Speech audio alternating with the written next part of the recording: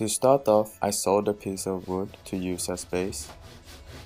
Wanted it to be like a round pin, so I smoothed it out with sandpaper. Found a petrol funnel to stick the pin through, although I was going to use a half-sold Coke bottle, but why not use the funnel because it already had a grip on it. Then I wanted to attach the ping pong ball to the pin, was thinking of tape but realized all too quick that it wouldn't be strong enough, so I went with super glue, which I was hoping would be waterproof as well. It was not strong enough to just glue the ball straight to the pin, so I cut a piece of plastic from a bag and tried to attach it to the pin with a nail so I could glue the ball to the plastic, and yes, that is a pair of sheep shear scissors. Obviously, the pin was too thin to hold a nail. I decided to use the tape instead, and here you can see the ball is attached to the pin and is stuck with a funnel. Remember that I told you I was worried if the glue was waterproof? Yes, it definitely was. It was so good that I had to use solvent naphtha to get the glue off my fingers. Here I'm sealing the gap between the pin and the funnel with plastic by using tape.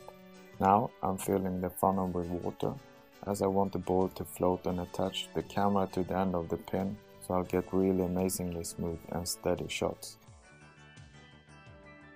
I guess the world was not ready for that.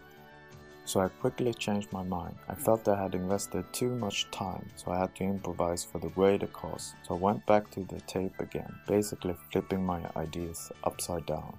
Trying to make sure it's strong enough to resist at least a few kilos, like 3 kg, as the GoPro Hero 4 only weighs in at 93 grams, so it should be just fine. And as for a grip, I just sawed another piece of wood and attached it with tape. Literally, my ideas went upside down, as you can see, as it was supposed to be the other way around. As for the mount, I used a medium long screw bolt which I attached to the pin with the red tape.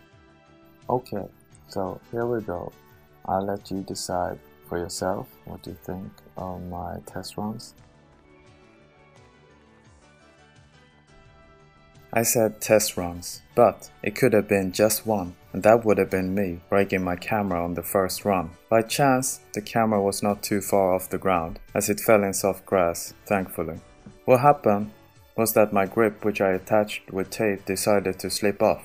More is better, is that the saying? As you can see, I just kept modding in hope of improving steadiness as well as safety, adding 2 extra weights and a spring to use as handle. And this time I put the handle, which is the spring, together with a fishing line that's supposed to withstand at least 12 kilos, so without any doubt it should be just fine now.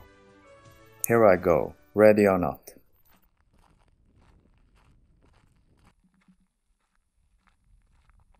Is it me? Or does it look like things are getting worse?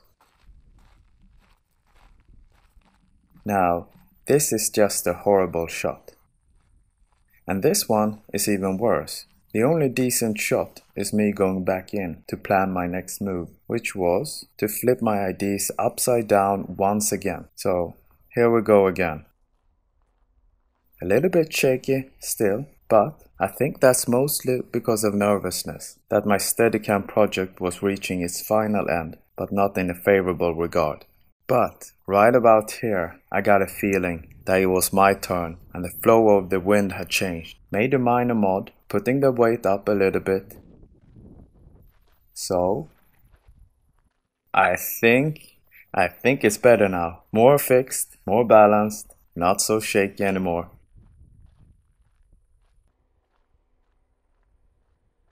Who am I kidding? It's a complete calamity. I'm contemplating if I'm going to do one last try to get it right or just burn the F to the ground. I basically put the weight up as high as I could and pushed the spring up as well and taped as much as I could. And now it's the final countdown. Fool me once, shame on you, you can't get fooled again. Hang on, did I forget something? Mother of all living. I forgot to put the ISO. I left it on 400, which is perfect more or less for daylight. As for Steadicam evaluation, all I can say is to be continued another day or decade.